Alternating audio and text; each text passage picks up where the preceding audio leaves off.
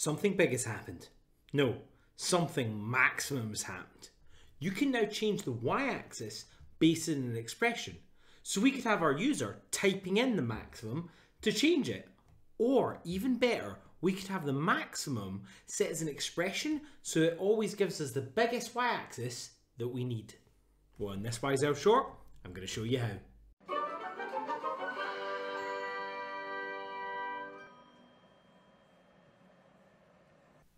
As always, we're starting off with a nice simple report. The name of the game for this one is to allow my user to actually type in a value, and we're going to use that to dictate our endpoint. To do this, I'm going to go up to the Modeling tab, and from the Modeling tab, choose New Parameter.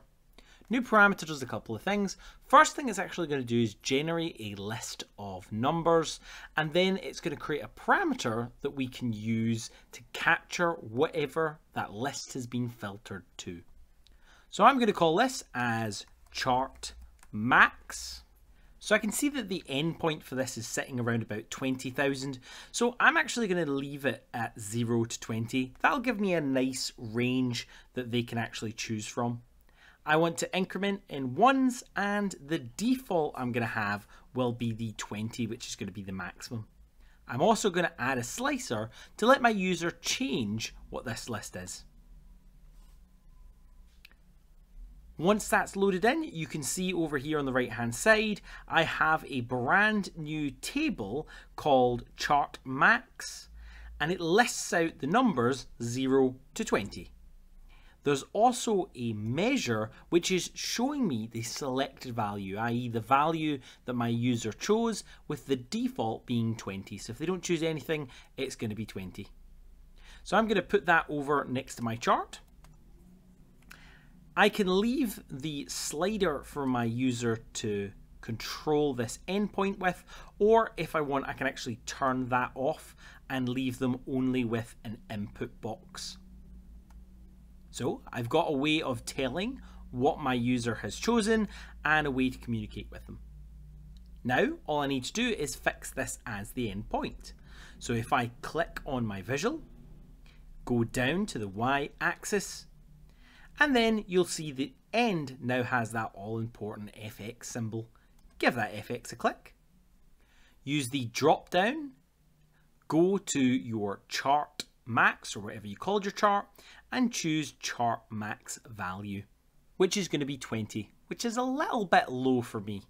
So I'm going to click OK, and suddenly, instead of having a line chart, I've got a line because it stopped at 20. So I'm going to go over to my chart max value, which is the one that DAX made for me, and I'm going to multiply this by 1000. That way my default is now that original 20,000 that we saw. Hit return, and voila, we're back to our standard chart. My user can now come over here and they can actually change this endpoint. So if they wanted to change it to say 15,000, they could type in 15, hit return, and boom, my axis has changed.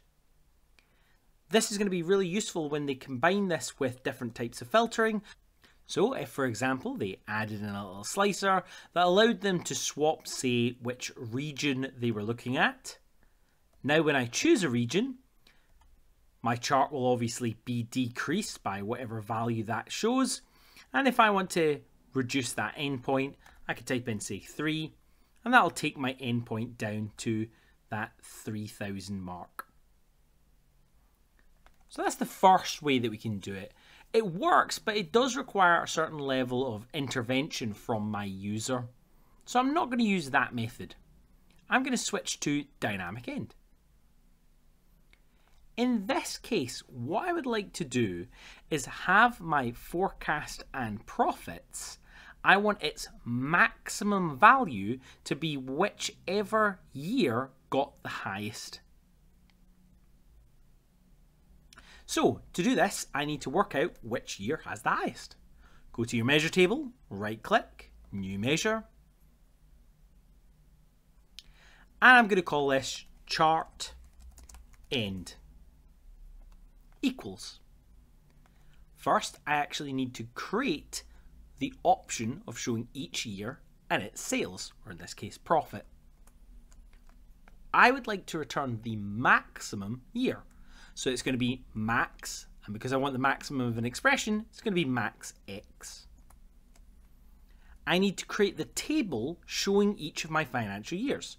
So I'm going to say add columns, and I want to add columns, and I would like a distinct list of my financial years. So I'm going to say distinct, and I want my financial year. That's going to return a single column of my financial year. So it's effectively going to be a table that has just 6 columns in it. Of course, right now this table is being filtered by whichever column it's actually on. So not only do I want the distinct list, but I want the distinct of the entire list. So I'm going to use all to remove the filter caused by whichever column I'm on in the chart. Now I've got my table all sorted, I need the name of my new column. So my new column is going to be called profits, comma, and the calculation I want to perform is my measure profits. Close my bracket, comma, and then the maximum I want is I want the max of my brand new column, also called profits. Close the bracket, and I also want it 10% higher, so I'm going to do multiplied by 1.1.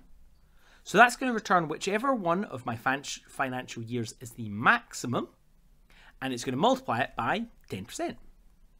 Hit return. Before I go in and stick this into my visual, I'm going to make sure that it's working by adding it into a card that I'm going to present on my report.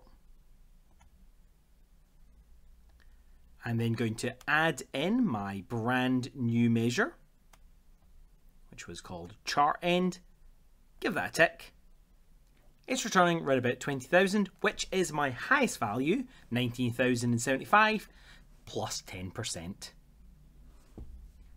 So with that working, I can now add it into my report. So if I click onto my visual, go to the format roller, go back down to y-axis, choose the endpoint, FX, choose from my measure table the chart end, and click OK. With that applied, I now have, no matter what filters I apply in terms of the financial years, I'm always going to return that 20.98. But what happens if I then apply a filter from, say, the region? I'm going to click on London. Suddenly, it's not quite working because it's showing me the maximum based within the region filter, which is fine, but we could already achieve this. So what do we need to do? Well, we need to remove the filter caused by this region name.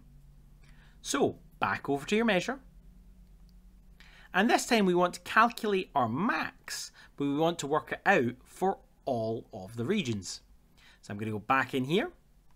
I'm going to say calculate. What do I want to calculate? I want to calculate my max calculation, comma. The filter that I want to remove is I would like all region names instead of just those region names. Close my bracket for all, close my bracket for calculate, hit return. And you'll see now my y-axis, regardless of how many of these regions I choose, is always giving me that original highest value for any of the financial years.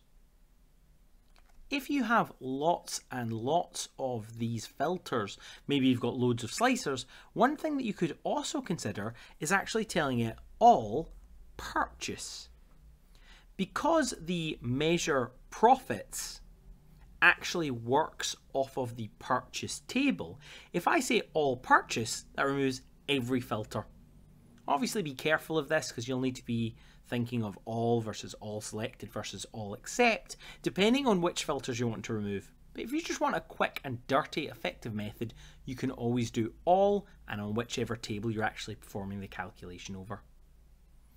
I hope you've found this upgrade as useful and as exciting as I did. It's something I've been asking for years at this point. If you plan on using this, leave in the comments below. Otherwise, I'll see you next time.